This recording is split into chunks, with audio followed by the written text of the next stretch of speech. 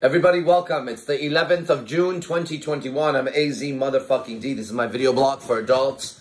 Welcome, everybody. This is for adults. No kids here, please. I'm going to be speaking in rated X terms, which is I'll be sexually explicit and socially explicit. I'll be sexually explicit, and rated R, I'll be aggressive and harsh language. If you don't like those things, change the channel right now, okay? Save your drama for your mama later. Your comments don't count after this if you say anything like that, okay? Because you've been warned, wrong video for you. You're responsible for your own condition. Whatever I teach, you should definitely talk about it because it's going to change the world. And let everybody know AZD and IMC Nation are here. We're doing our shit. Let's go to the next video blog today. And today I'm going to talk about some basic problems that men have that they shouldn't have. And by me talking about that, it's going to balance out the female too. How do I know this? Because I did a mentorship lecture yesterday to women only, and I spoke on these principles, and they all felt incredibly free at the end. And I knew that if there was any men hearing it, which they will, because the products are going to come out later, I knew the effect on them would be even greater. So this is one of those things that, like, when you know the truth about a subject, it clears out all the bullshit lies that you've been living with. That's why it feels good to hear it, okay? So let me tell you something that I teach to my lions then. That's the men that I teach every single day today at 10 a.m. So it's around 8:30 right now. Hour and a half from now, I'm going to be teaching, okay? And here is one of the most important principles that we go over every fucking day. And I'm trying to make everybody understand this, and they will. I'm the example. Watch this. One sec. Okay. Here is an idea that all men, Homo sapiens on Earth, should work with, okay? You and I, as men, we don't have any kind of mental problems. Like, a man doesn't go to a therapist. The idea that a man would go seek therapy. Hold on, before you fucking jump on my shit, just like your mom always does, relax for a fucking second. Let me explain the whole idea first, okay? A man going to sit down with another person to talk about emotional trauma that he's suffered in this lifetime, because he can't get on with it, or he can't control himself from doing drugs or doing something stupid or whatever, right? Just that whole idea is so pathetic. It's so pathetic that I can't even wrap my hands around it. That doesn't mean I don't experience negative emotions or I've felt bullshit through my whole life. Yes, I have. But the idea that any of those things could literally have any effect on breaking me or stopping me from doing the next activity is just false. It has never equaled in my mind that equals I can't do it. It's just equaled that hurts. I wonder if I could make it not hurt. That's always been the problem, right? It's never been like, for example, learning how to approach women, learning how to talk to women, all that other stuff. It was never a question whether or not I was going to get it right. It was never a question of whether or not I was going to have the life I have. That was never the question. The question was, can I find a sequence that makes the pain of these relationships, the pain of rejection, the pain of betrayal and all that, less and less and less. And then I would teach that. I've only been teaching how to ease the suffering, although it looks like I've been teaching how to do something. Now I'm teaching how to do something, and I've been doing that for about 2 weeks now. What am I teaching now? I'm teaching something called the AZD process. I'm taking everything out of it, and the AZD process is everything that I've learned, put together with everything my teacher Manu taught me into one little package that fucking works. And when I'm just doing this and nothing else, well, I mean, why did I go through the surrender experiment and the Eckhart Tolles and everything else? I went through it from the perspective, I swear, on everything I have, on my own parent, and everything. I would always go through it with the perspective of how can I take this and use it to help others understand what I'm doing better. It's always been that. I've always looked from the perspective of a teacher or a guide or somebody that was trying to get another person out of the fucking hell. Okay? Got this fucking eye thing here, and it's not going away. It's like it's not an eye booger, everybody. It's a fucking, like a, I don't know, some kind of infection happening or some shit. It sounds gross, but it's all right. Okay, anyways, this whole idea of me having to be okay was put on me by society. You see, I never grew up thinking I wouldn't be okay. I always grew up knowing I could handle anything. And I'll bet you also have the same feeling somewhere deep inside of yourself. To pay close attention. Okay? Then people started coming around telling us if we were okay and if we needed this and we needed that. And then we started to gather that as an idea. And then we started seeing men that were working on being okay. A man should only work on one thing. Go conquer more land, motherfucker. You want to work on something? Go work on becoming stronger so you could take on more land. Not become stronger so you could live your own pathetic fucking life, which has no fucking action in it. And that's what you guys are doing. You're trying to become strong enough to live your own pathetic existence. And when I say pathetic, I mean pathetic. I mean fucking if Alexander the Great came back and looked at us, he would just be like, what the fuck are you doing? Like, that is so pathetic. I can't even imagine how he would think about us, okay? And that's a problem because we have more things than Alexander the Great did. But we've learned to become pussified in a society that's pussified, in a world that's pussified, okay? The woman has taken over as an energy. The female energy, evening has won. Now we're bringing the light, the man, the male, the son of God. We bring the light now. In order to do that, we must dispel the darkness. As the light shows up, the darkness goes away. Now, how do we do this? First of all, men, you're not engaged in any activity all through the day besides one thing. Strengthening your character so that you could take on more and more of territories. Not strengthening your character so you could be okay in your miserable ass life without a girl or with a shitty girl or married to the wrong person or now you don't have enough money. You're fucking gay. You're fucking so fucking gay and it's just as gay as it could be. You're not supposed to. You're not supposed to have any of these ideas. Who taught you that a man needs to go sit on a therapy table? No, he doesn't. If he does, it's under another context. It's like creating a Wolverine.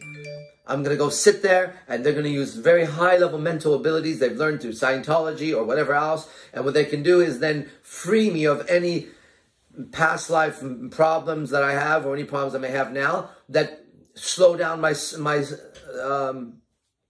sword stroke or slice. That's what a man is supposed to be. A man is never doing anything to just be okay. That means he's sick. That means he's sick. That means he's laying in bed wanting to fucking, his temperature goes down so he could get up and live. And all you men are sick. You're fucking sick. I'm telling you. You're walking around like you don't have any testosterone. Like you got one sperm running through your dick the whole time. Because that's what it looks like. That's what it looks like when I take a look at the women in your life. I go, you must have either just eggs running through your system or one sperm. Because I could not live like that. I don't know what the fuck you're doing. How are you okay with that shit? How are you okay? How are you okay not having money? How are you okay with that? What? Because you're involved in self-help activities that make you okay doing that? What the fuck is wrong with you? How the fuck do you not have money if you go work? Go work. Go work. You know what that word means? W-O-R-K? It means go put in some fucking energy so somebody else gives you some fucking cash for it. And if you can't do that, I ask you a question. What the fuck are you doing then? Now, someone needs to talk to you properly. And this is the right way to talk to people. Okay? I'm tired of that pussyfooting bullshit. It's like sometimes men can't, you know how many times? They can't afford $97 a month. Hold on a second, motherfucker. Let me just break that down one more time. Unless you live in a country that pays you $1 a day, okay? But I'm talking about United States now and Europe, all right? $97 a month is $3.25 a day. If you cannot afford that, you really need to go get a job. Okay? Like, you should not do anything else today besides go get a job. Okay? The fuck is wrong with you? So, men have taken on these pussified ideas of women. Women need therapy. Women need to talk all day. I don't want to sit down and talk to any of my girlfriends hours and hours about my problems. I hope they would fucking just turn around and slap me if I did some dumb shit like that. What the fuck? Can you imagine me sitting down with a girlfriend of mine being like, do you have a minute to talk? Like, what the fuck did I just say? Do you guys do that shit? You know that's where you're fucking up in your fucking lives? The fuck you gonna tell her? I just wanted to go over something with you because blah, blah, blah, blah, blah, blah, blah. But hey, let me tell you something. Don't do that. That's the end. Okay? You did A, don't do A again. You did B, don't do B again. Got it? That's the end. I don't want that to happen. There's the end of our conversation. I don't need to get into a long historic evaluation of how I came up to this conclusion to convince her to accept it. She can accept it or not accept it. I've already done my own goddamn life. I've done my research. I'm smarter. I'm older. I'm stronger. That's why I'm dating her. I'm not dating someone who's bigger and stronger than me, someone who's smarter than me. Why would I do some dumb shit like that? I can't even find a woman like that. But if I could, why would I do something like that? Why the fuck would I do something like that? I'm looking for a hot woman who's soft and feminine and knows how to treat a man. End of qualifications, motherfucker. End of my qualifications for a woman. A beautiful woman who's soft and feminine and knows how to treat a man like me. End of qualifications. I could give a fuck what your IQ is. I could give a goddamn who you were, where you've been, who you've dated, who you haven't dated, whether you're a virgin or not. I don't give a goddamn flying fuck. You meet me now. Now things change. Starting from here, here's what I want. Got it? Good. Now, if you do that, we're good. The rest is your bullshit. And what's happening is you men are going in there trying to create these relationships that are trying to, you're like trying to save your own soul through a relationship. That's as gay as you could possibly be. Okay? That's as gay as you could possibly be. You're not supposed to you're not supposed to use a relationship to grow. I know we've said that, but look, I evolved. Thank God I'm not the same goddamn little butterfly I was before, right? Like, let's keep growing. Let's keep growing. Okay? A woman uses the relationship to grow. Okay? That's what she does. I'm not going to use a relationship to grow. I use a relationship to relax and have fun and enjoy my life. End of story. End of story. I don't understand why else you would get with a woman. You need to work this out a little bit better for yourself, okay? If you can't enjoy her company, and if she's not being the type of woman you want, you should not have anything to do with her. You shouldn't talk to her. You shouldn't text her. You shouldn't be around her. You shouldn't even know her. Like, get the fuck away from these people. Why? Because you have a good life.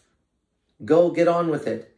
See, the beauty of a man is the man doesn't need much to be happy. A woman needs a lot. It's facts. A man doesn't need much. Someone go, I don't need much. Yeah, look, a woman needs a man to be happy. That's the bottom line. But a man doesn't need a woman to be happy. There's a big difference. Because and it's worked out really easy. If we were in the jungle and you were a woman and you were living in the tribe of women, right? And we were men living in a tribe of men, you guys would not be doing very well. You'd all be attacked and raped and killed before you fucking knew it. You would need a man to be happy, to be secure. Got it? That's the thing. And the only reason why a man would want a woman is to have sex with her. That's it. And have a baby with her. There's nothing else that God created this for. Now, when you guys get to the bottom of this thing, then you can understand why she needs to be soft and feminine. Why she needs to look good and smell good. Why she shouldn't speak a certain way. Why? Because he is looking at her as an object of his desire that he wants to be with, like in a sexual way. And unless he's fucking gay or he's beta, then he sure as fuck doesn't want to be fucked by another man or a chick that's in his face. Why the fuck would an alpha want somebody to get in his face? Why in the world would a man want a woman to argue with him so that she could teach him what? And you guys say dumb shit like that too. You know, like, well, you know, I learned a lot. Man, you could learn from a fucking pebble. If you went and looked at a pebble long enough, you would come up with some fucking theory, I bet you. That's what my mind does. Our minds as men, we learn shit. We learn things. You can't stop us from learning, okay? There's so much natural process taking place in this life, and you're suffering because you're misunderstanding it, you're misinterpreting it, and you're not seeing it for what it is. You don't even got to do much in this whole thing, okay? You really don't have to do very much besides guide the energy and channel the direction that it's going. You have to channel your own actions, which direction you want your actions to be today. You have to channel your thoughts, but you don't have to necessarily think your thoughts. Right? Thoughts are going to be fucking happening. And if you see yourself having negative, bad thoughts, just channel differently. Just decide the direction of your life, okay? And that's what a man actually does. That's called leading. Leading means deciding the direction of something. Okay? Like if we're all in the forest and I go, you lead. What does that fucking mean? It means go ahead and we'll follow you. All right? And now everyone's got all these weird ideas of how does a man lead a woman? He just tells her what direction they're going. That's it. That's it. This is the direction of our life. This is the direction of our month. This is the direction of our income. This is where we're going. That's leading. Why? She's not designed to lead. What does that mean? She's not designed to give direction. And that's why women suck at leading. She can't give direction. She can take it real well because she's supposed to follow. But when she gets in a position of giving direction, she starts doubting her own decisions. She doubts herself too quickly. She can be thrown off of her pedestal too easily by someone questioning her. Okay? And a firm man, no, he can't. Like Socrates, he can't. He'll drink poison before he fucking gives up the truth. So that's the difference between the two. There was no woman drinking poison anywhere in history. For truth, anywhere. There's not one woman. What the fuck you guys talk about Rosa Parks, a little black lady who sat in the back of the bus? That's your fucking claim to fame as a woman standing up for rights? Huh? This little black chick who barely could probably fucking walk, was too tired to get up probably. She's probably just had it. Like, fuck this. I ain't getting up because that these cracking motherfuckers hit me. And then became a whole fucking movement. That's your woman, powerful, stand up for something and let's celebrate this bitch. Rosa fucking Parks. And you have to make such a big deal out of her. The reason why Rosa Parks was able to do that is because some men stepped up and defended her. Just so you know. The only reason why things change is because men take up arms. Men become strong enough to stand up to oppression and say enough is enough. That's actually the only time things change. All right? And all else is the storyline that the female is spreading throughout the world and brainwashing everybody. So she could do what fucking the devil, which is the female, would do in nature, which is take over, right? It's the battle of light and dark. Dark has been winning. The female agenda has been winning. So now the whole world is brainwashed into pretending something and destroying masculinity. That's what happened to the world, okay? Just like everything else in nature, nature seeks its own balance, right? So suddenly, let's say I come into being, a virus that spreads fast. Why? Because the female doesn't have a way of stopping what I'm saying. What I'm saying is so powerful that when she listens, she literally submits by listening. She can't stop it. I'm hitting her at the deepest DNA level. She cannot stop the attraction. I know this. I know I could look like a fucking donkey and I'll still go get women. It doesn't make a difference. It makes no difference anymore. Okay? Because the core of the woman has been understood. Like if someone understands the core of the man, the male, he's very easy. And women are very easy. Women are easier, actually. Women are easier. Why? Well, because the moment that you lead them, they follow. But a man, you can't just lead him. You can't just lead him. Right? You're going to have to really convince another man that you could lead him. There's a whole different world. A woman, you could lead her with dominance. A man, you try to lead me with dominance without reason, it ain't going to work. Okay? It's just not going to work. So, women are much easier to figure out. The code is real simple, everybody. I'm going to go over in Lions Den. So what you got to do is go sign up for Lions Den, all right? You go to arashzapar.com, ARASHZEPAR.com, okay? arashzapar.com, and you sign up for Lions Den. Should be a link over there for $97 a month, and I'll see you in class. If you can't make it to the class time, then you get to watch the video later, okay? And really, what is the code of the man and the woman? It's dominance, and submission as a wheel, yin and yang, okay? Dominance and submission. That's the yin and the yang. And if the woman continues to practice the submissive arts, and he continues to practice the dominant arts, and he doesn't do anything else, and she doesn't do anything else, then when they come around each other, they'll create such a magnetic force between each other, electricity, that they have to have a child. And that child would be a proper child. It'll be the perfect combination of dominance and submission, the two DNA, right? Where we find our complement in our creation as a child, not by me becoming a girl and you becoming a guy.